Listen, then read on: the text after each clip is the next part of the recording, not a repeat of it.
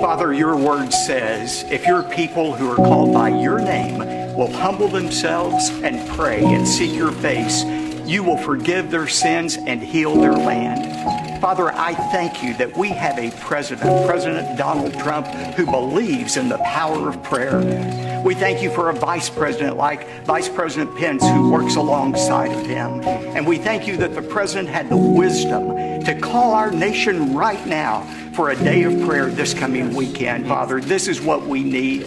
We pray for healing for our country. Yes. We pray for physical healing for those who have suffered the devastation from Hurricane Harvey. Father, be with them. Provide for their needs. Help us to be the embodiment of Jesus Christ as we minister to them. But Father, we also want to pray for spiritual healing, emotional healing for our country.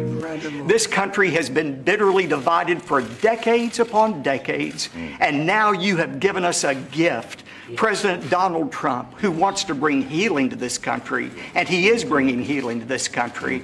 And I pray that you would give him and Vice President Pence the wisdom they need to truly make our country the country you want us to be. We want America to be great again, and we can know that America can only be great if America is good. And we know we have a president who wants to make America good.